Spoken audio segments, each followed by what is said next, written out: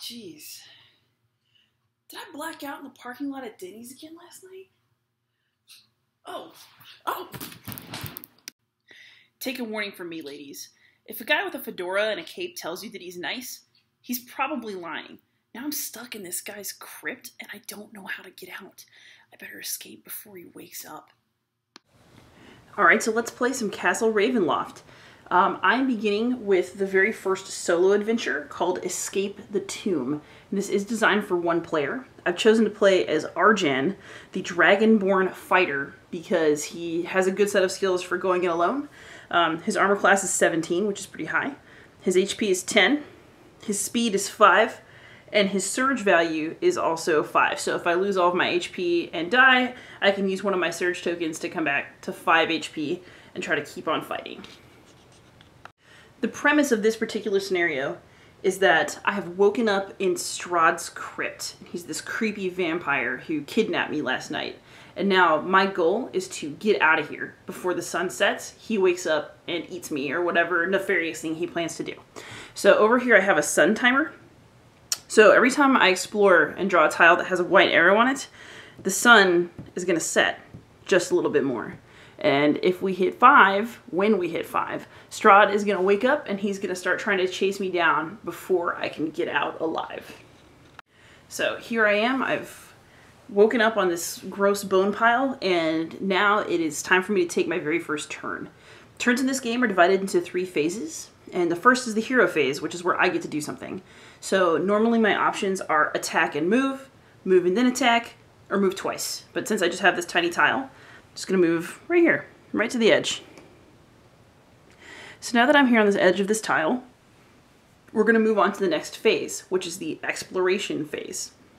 So if you stop on the edge of a tile like this, where there's nowhere further you can go, you draw another tile. And you place it so the arrow is facing the tile that you're just coming off of. So in this case, we have drawn a new hallway tile. And every time you draw a tile, this pile of bones is going to spawn a monster. So let's draw our first monster and see what we got.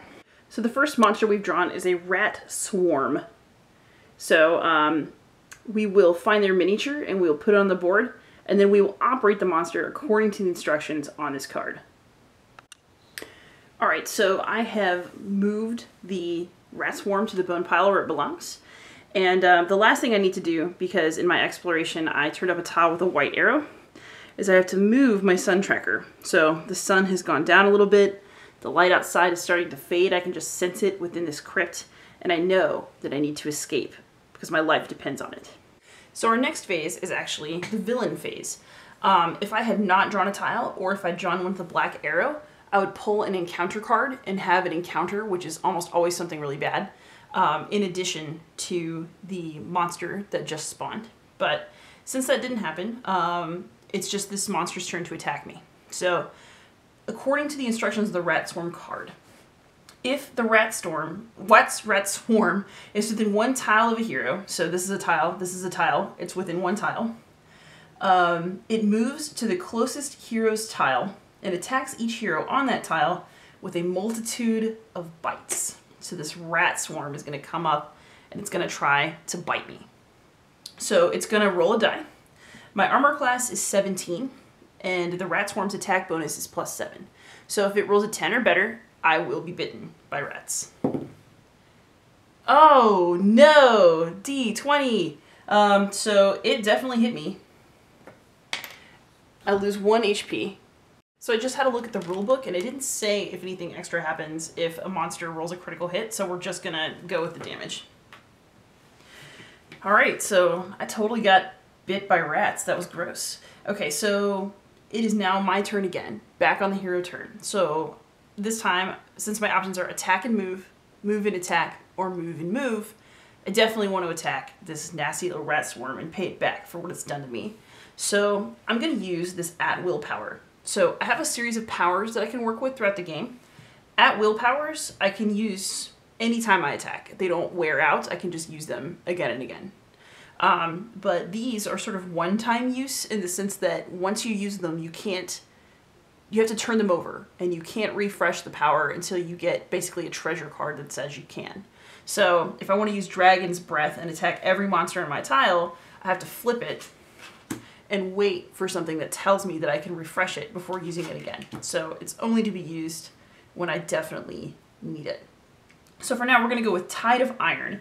My attack modifier is a +8. The Rat Swarm armor class is a 12. So let's see how this roll goes. Okay, so I hit it for 12. And, you know, with my modifier, I hit it for even more. So this Rat Swarm took 1 damage from me, which means that it is now dead. And then I get to take the Rat Swarm's card and keep it for the experience points at the bottom. So in this case, the Rat Swarm is worth 1 experience. And what that means is that when I get to 5 experience, I can either pay 5 experience to avoid drawing an encounter card, because maybe I just really can't have anything bad happen to me right now. Or if I roll a natural 20, unlike the rats, I can actually spend 5 experience points to level my character up. So I'm going to keep this for now, and we'll see if it comes in handy later. So it's still my turn. I've attacked, and I have the option to move. So I have, my move is 5. That means I can move 5 squares. There's really only 4 squares here. So let's just roll with it. Go to the end of the 4 squares, and that's my hero's phase. Now we're in the exploration phase, so let's see what we pull off of the dungeon tile deck. Okay, so now we've pulled a new tile.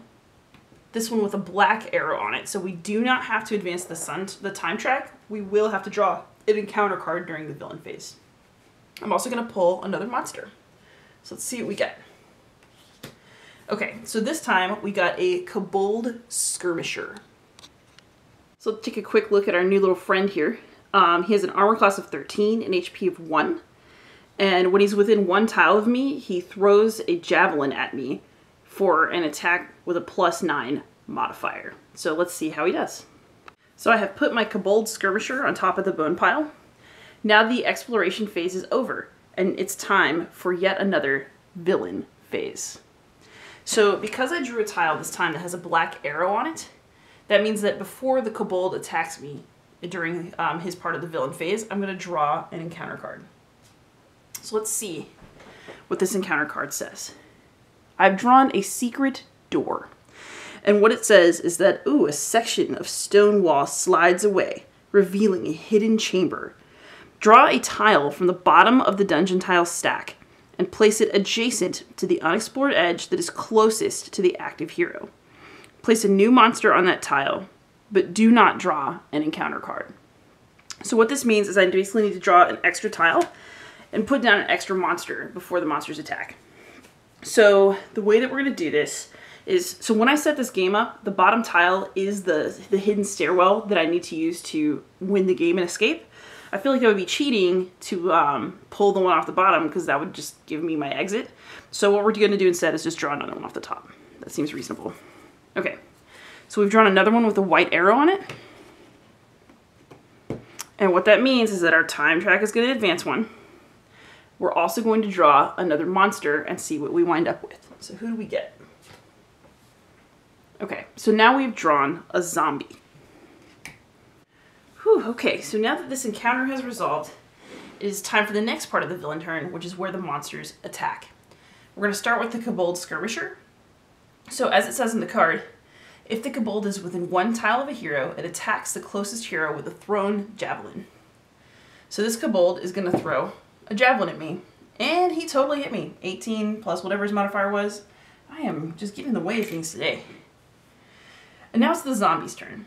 So if the zombie is within 1 tile of a hero, it moves adjacent to the closest hero and attacks the hero with a rotting fist. But he's actually not within 1 tile of me, because that would be this tile. He's within 2. So otherwise, the zombie moves 1 tile toward the closest hero. So we'll just put him right here. So that resolves this villain phase, and now we're on to the next turn. Okay, so it is my go again, and what I'm going to want to do is I can move and attack and move, or move twice. So probably the smartest thing for me to do is just move right here and try to attack that Kobold. I'm just going to use, okay, here's actually what I would like to do. Since both of these monsters are on the same tile, I want to use this power called Cleave. It's an at-will power. Its modifier is a little bit lower, so I'm going to have to roll higher. But it says, if you hit, choose another monster on your tile and move adjacent to it. That monster takes 1 damage. So actually, if I were smarter, I would have moved next to the zombie because he's easier to hit. And then I could have killed them both in 1 turn. So let's assume that I was actually that intelligent. And just go right here, since I could have been finishing my move's phase just now. So we're going to cleave. And we are going to have to beat an armor class of 11.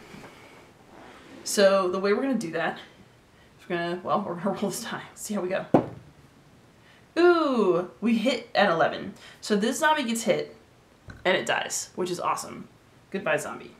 So I get his card for experience points. Fantastic.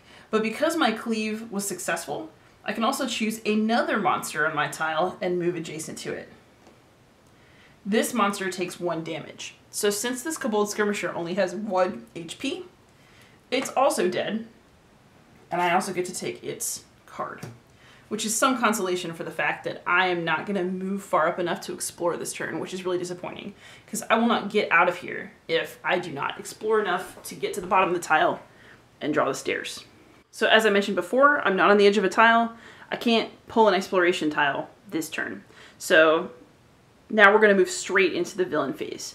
So if you don't draw a tile, when you get to the villain phase, you have to pull an encounter card. So let's see what encounter I get. So unfortunately, I've drawn something called the Spirit of Doom. The entire crypt shudders as though some gargantuan creature was moving deep below. Each hero can immediately move up to his or her speed. After this move, each hero on a tile with no monsters takes 1 damage. Well, that sucks because there aren't any monsters, so I'm just going to take 1 damage at the end of this encounter. C'est la vie. Alright, so let's at least take my free move here. 1, 2, 3, 4. So we're on the edge of a tile, and that means that we don't really have to do anything for the next hero phase. I'm just going to readjust my setup so that we can put some more tiles down. Oh, and I completely forgot to do something important. Every time you beat a monster, you actually draw a treasure card. So since we've defeated 3 monsters so far, let's pull 3 treasures and see what we get. 1, 2, 3. So sadly, the other treasure cards that I drew were context dependent and no longer useful, but I did keep the 3rd one. It's a Ring of Regeneration that allows me to add an HP to my count instead of drawing a treasure card when I would draw a treasure card. So that's useful, and we will definitely be rolling with that. Alright, so let's explore. Let's pull another dungeon tile. Okay, so it has a black arrow on it, which is good in the sense that we will not be advancing the time track. It's bad in the sense that we will have to play another encounter card, and you know how much fun those are. But first, let's figure out what monster we're going to be having. Okay, so I just drew a ghoul. He's got a fairly high armor class and some nasty attacks, so hopefully this will go okay. We'll put him on the bone pile. We also need to draw an encounter. So let's see what we get. Ooh. You find an ancient chest with a rusty lock. You open a treasure chest. Roll a die. So if I roll 1 to 10, I take 2 damage. Ugh. If I roll an 11 to 15, I take 1 damage and then draw 1 treasure card. If I roll 16 to 20, I just get to draw a treasure card. So this encounter could turn out good or bad. Let's see what happens. Woo! D20. Alright, so that's awesome. I get to pull a treasure, and I do not have to take damage for doing so. So let's see what I get. Treasure. Ooh, a Holy Avenger. Play this item immediately. You gain a +1 bonus to attack rolls against adjacent monsters while this item is in play. Increase the bonus to +3 against undead monsters. Ooh, okay, so I will keep this. Doesn't say discarded at any time. So I'm going to have a +3 advantage against this ghoul, which happens to be undead. So that encounter actually worked out pretty well. Alright, so now it's this ghoul's turn to take a shot at me. So if he's adjacent to me, which he's not, he would be coming at me with a bite, which could do some serious damage. He's just within 1 tile of me. So he's now going to move adjacent to me and try to get me with his paralyzing claw, which I really hope that he doesn't, because if he hits me, I'm immobilized and I lose another turn of movement and thus another turn of exploration, which would really stink. So let's see what happens. Okay, so this ghoul rolled a 12 with an attack modifier of +7, so he absolutely did hit me. So sadly, I'm immobilized for my hero turn, which I'm about to take. So since move is removed from the equation, I can attack him from where I am, so that is what I'm going to do. And the good news is that at least I get a +3 from my my Holy Avenger treasure that I just picked up. So he's got an armor class of 16. I'm going to use Tide of Iron for a +8. And then a +3 bonus against undead monsters. So that puts me at 11 already. So I need to roll a 5 or better in order to kill this ghoul. Okay, so we rolled a 16. That means that this ghoul is dead. And I will get to take his card for some experience. So this is great because that puts me at 5 experience. And now I can choose to draw a treasure card, or because I have a Ring of Regeneration, I can choose to regain an HP token instead. So I'm at 7 HP, which isn't terrible, but I want to regain one anyway because you just don't know what can happen. So that'll put me back at 8. I can't move, so I can't explore. And what that means is that even though no new monsters are going to come up, I do have to draw an encounter card. So let's pull it. Ooh, an event attack. Hands of the Dead. Severed hands crawl from the earth and grab at you. Attack each hero on the active heroes tile. Ugh. Okay, so I'm taking 1 damage no matter what. So I need to calculate for this attack.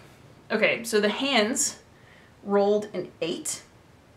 Plus 6 is 14, so it doesn't actually hit me, it misses me, but I still take 1 damage for a miss, according to this card.